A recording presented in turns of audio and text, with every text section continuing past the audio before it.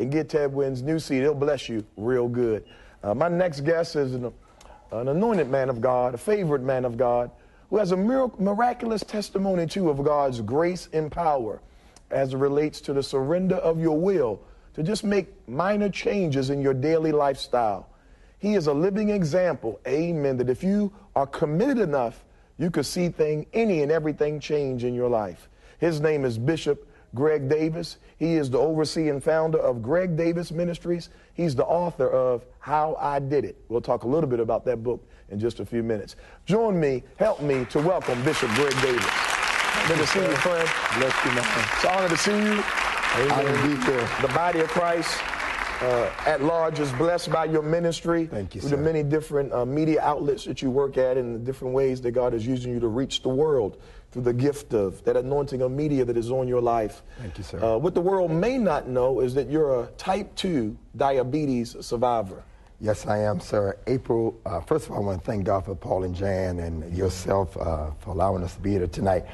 April 28th, I went to the doctor because I was sharing with a friend of mine.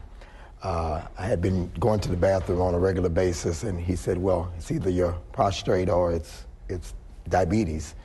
Knowing that my family had traits of diabetes throughout my grandmother and various ones, I went to the doctor, born-again doctor now, I'll share more about that, born-again doctor, Dr. Carnuccio. I went to the doctor, and he checked my prostrate. He said, no, you're fine, you're healthy. And then he did the test on my blood. Come to find out, my sugar was 320, very high because I abused my body. As many as in the body of Christ do, we eat late, we preach, and then we go and eat and fellowship, and we sit and eat again, and that's what we do. We have church and eat. Mm-hmm. And I said to him, I said, what does that mean? He said, you're gonna have to change your whole lifestyle. All the things that you ate every week, every Wednesday before I taught Bible class when I was pastoring, had 2 pork chops and fried pork chops with gravy. Smothered in gravy, rice, black-eyed peas, barbecue sauce on the side, greens, and macaroni and cheese. Some of y'all getting hungry right now. But I did that. You did that every Wednesday? Every Wednesday. It was a ritual. Sweet tea 2 or 3 times after I get through preaching at McDonald's, almost 400 calories by itself. I was abusing my body. I wasn't really a sweet eater, but I started eating chocolate cake, and late night I would eat chicken wings with it, just abuse my body. And it caught up with me.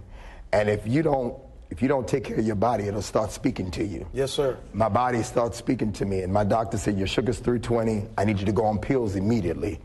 And I said, no, I'm not taking pills. And I believe in doctors, and I believe God set them here.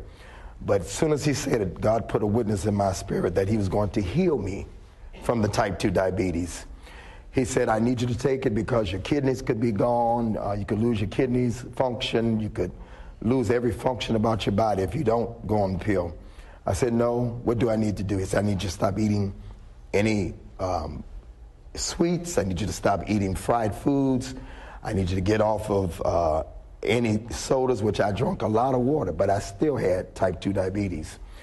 And he said, I need you to change your whole lifestyle. I need you to eat. I said, what about macaroni and cheese, my favorite? He said, no, I need you to get off anything that is white, pasta. I need you to change your lifestyle. I need you to walk every day for 1 hour. Wow. I said, you mean I got to walk every day? I left there. First time in my life, Pastor Zach, that I've ever been afraid. I've never been sick. I've never been to the hospital.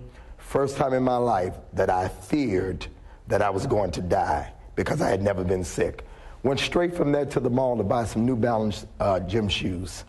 And I started walking that very day, April the 28th, almost a year ago. I'll celebrate. I went back to the doctor. 30 days later, I lost about 15 pounds. I walked 5 miles a day. Wow. 5 miles a day. I stopped eating everything he said that day because I heard the word of God say that I shall live and not die. Praise and God. Declare the works of the Lord. The thing about it was, though, I sat there in the doctor's office and I said, how in the world can I be on television every week saying, let the healing begin? That's my theme, let the healing begin. CDs and books about healing. And here now, I am facing a challenge. And God said to me, you can't really let the healing begin until you've been through it yourself.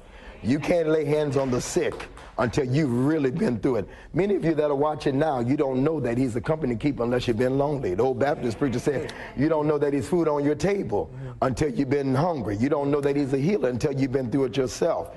And so many times we practice things, but we haven't been through the tests ourselves. Yes, sir. And so God had me at this place. I was obedient to the doctor. I started walking every day, 5 miles a day.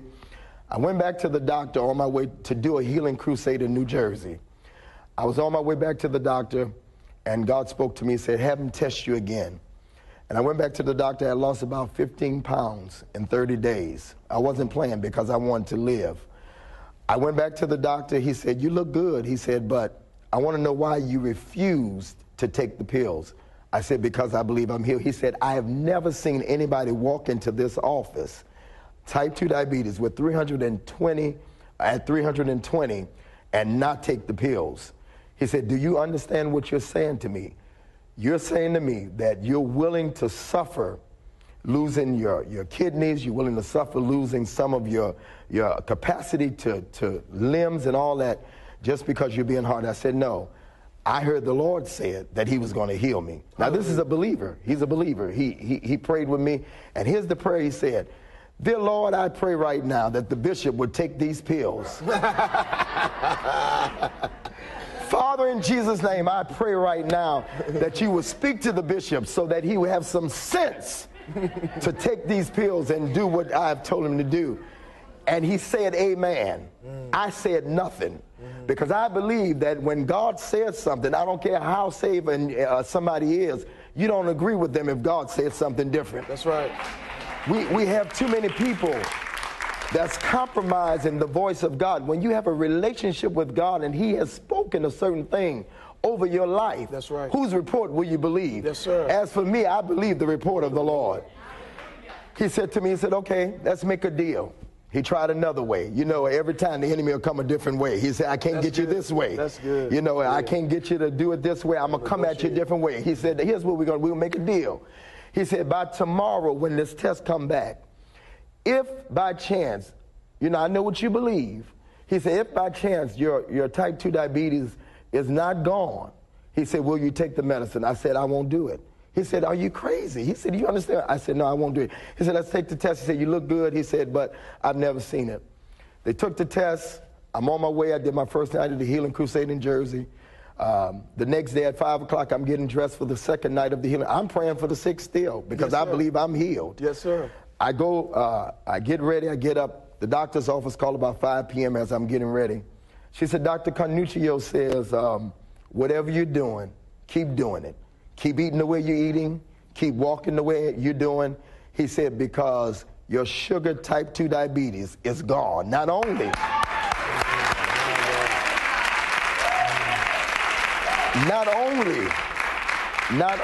has it been lowered, but it's gone, it's normal. So whatever you're doing, keep on doing it. Good. And I stand here.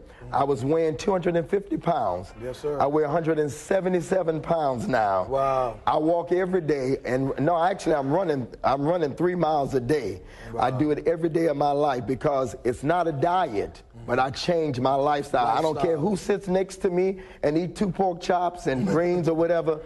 God told me I have to change my lifestyle. And I sit here as an example for the body of Christ, that we have to bring our body under subjection. Good. And the word is discipline. Yes, sir. Because we can't walk around saying that this is our temple and God dwells in our temple, and we got sicknesses in our body. No, sir. And so I stand here today to tell you that I'm fully healed of type 2 diabetes. Hallelujah. And the very doctor that spoke and said, I've never seen it before, he had to shake his head and say, I don't know how in the world it happened, but I've never seen it, but we need to take a picture of you because you are healed in Jesus' name. Praise God. So many, like when Bishop McKissick was talking, so many different things, many different streets to go down. Yes, sir. And hearing a testimony like that. I think I want to start at the place of knowing what you believe. Yeah, you have to know without a shadow of a doubt that you believe what God said. And I believe, I've always been a person of faith, but this was a different level of faith because this meant my life. I've always been able to step out and do things that God told me to do, but this was a different trust in God. I believe, Pastor Zach, that when you can't even see him, you still got to trust him. Yes, sir. When you don't even know which way he's taking you, you still got to trust him. That's good. The Bible says some trust in horses, yes, some trust in chariots, but the name of the Lord is a strong tower, and the righteous, no matter what, I'm talking to somebody too. That's right. You have to know what God said. I don't care who you live with. I don't care what they're saying, because you need to understand, friends will mess you up, but family will do you in. Yeah. No matter what, I've had people tell me, Pastor Zach, I've had people tell me, say, you need to eat. You look sick. No. I have to look like this because I'm healed. It's so funny what I don't understand, that when we're out of shape and we're out of line with God as far as our bodies, folks will say you're healthy. But when you lose weight and you look like you're supposed to look, amen, then they'll say you're sick. Yeah. Y'all ain't saying nothing. Yes, sir. Amen. It's so funny how we take the wrong and make it right. Yeah. But take the right and make it wrong. Yes, sir.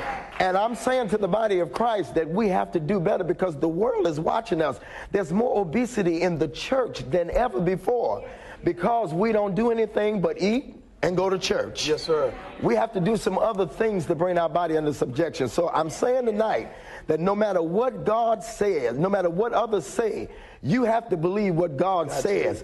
If he says that your job is going to, you're not going to suffer any loss on your job, you got to believe that no matter everybody else get laid off, you're going to be still working. If he says that you're an entrepreneur, I don't care what the economy looks like, you got to believe that you're getting ready to start that business. Talk about it. If God says that he's expecting to reign in your life, you got to get ready for the overflow in your life. If God says you're healed, then you got to believe God that you're healed, and no matter what a devil in hell says, you got to stand on his word and believe it. Praise God. Amen. In less than a year, you lost 70 pounds. 8 months. In 8 months. Without, 8 months. 80 pounds. Without the bypass surgery. That surgery was called. I always tell medicine. Folks, I'm going to take my shirt off and prove it to y'all because they keep asking me. No, I believe Not tonight. No. I believe without medicine, without surgery, simply, here's the next thing I want to talk about. Will. Simply through your own will. Yes. You were able to evict diabetes from your body and shake off from your body 80 pounds. Yes, sir. Talk about the power of will. I believe it all starts here. It starts in the mind. You have to first, if you can't get it in your mind, if you can't believe that you can do it, then it's done. And then after you believe that you can do it, then you have to say it. And you have to say it. Watch this now. You have to say it until you see it. Yes, sir, I understand. You got every day that I got up, I believed God for my healing, but then I had the willpower and I had discipline to do exactly what I needed to do. Once I got what I needed to do, then every day I have the will. I have a treadmill sitting right in front of my bed. I have to walk every day. Did I feel like it? No. That's what we need to understand. That even though our will is strong, the enemy is saying, you don't need to do it today. You can just take off today. And that's what many of us do. We say, you know what? I don't have to do this today, but your will keeps saying, I can do all things through Christ that strengthens me. Your will keeps saying, I'm healed, but with his stripes, I'm healed. No matter what you're going through, you got to have the will. You got to will yourself. Yes, sir. Yeah, you got to will yourself. You got to say, you know what? I don't care. And the thing about it, Pastor Zach, I had a friend that started off with me. I had folks. Yeah. I had some friends that started with me, and one told me, he said, "You walk too fast. Just keep going. I can't do it." And then before I noticed it, and this is a word for somebody. Before I noticed it, at the end of the day, I was left by myself. Because at the end of the day, God told me that this was for me. Yes, sir. And that's a message for somebody. Everybody's not going to hear what God told you. That's right. And some folk will do it because it's a popular thing to do right now. But God told me that this is the way that he was going to do it for me. He was going to heal your body. He was going to heal my body. And so many people try to do it because you're doing it. But you have to understand what God says for you and the plan he has for you and how he tells you to walk it out is what God has for you. And I had the will so much that I didn't care who fell off along the way. That's right. And that's a word for somebody. Say that. Because you started off with a crowd, and I'm talking to somebody in the audience. Yeah. You started off with some other people along the way. Yeah. But as you kept moving, they couldn't hang because where you about to go and what God is about to do, now unto him that's able to do exceedingly. Because what God has for you is not for nobody else. Amen. Amen. Bishop, the woman with the issue of blood had to push past the people and push past the reports and so forth and so on. Lot had to keep going even though his wife looked back. What would you say to that person who's heard they can't, there's no other way, it's impossible? Pastor Zach, I need to just share this real quick because many people look at me and all that God is doing and even my testimony, but there's a greater testimony because my mother was a prostitute. My mother was a call girl.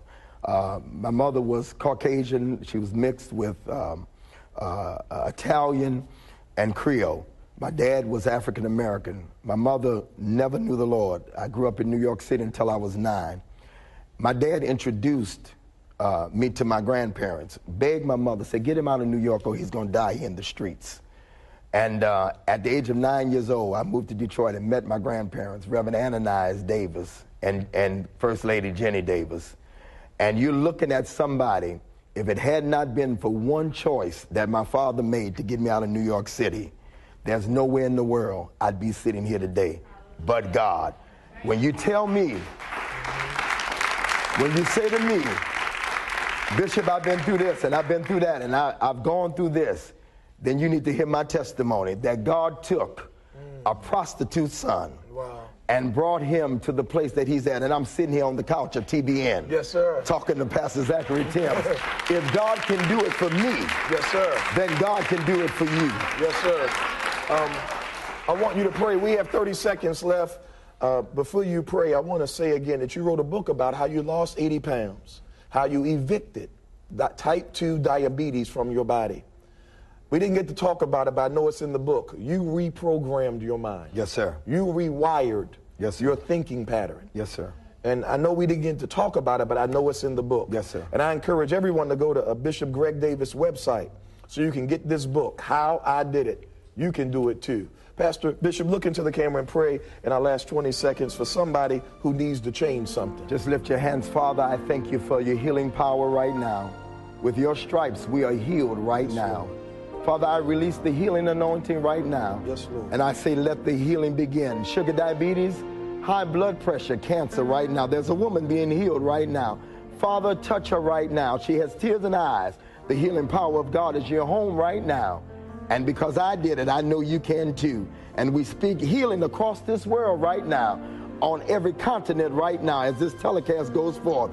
We speak healing, and it's done right now. And we clap our hands in Jesus' name, and we call it done. Let the healing begin. Amen, Bishop. Thank you so much. Thank you so much. Let the healing begin. Let it flow. Amen. There's more that God wants to do in your life.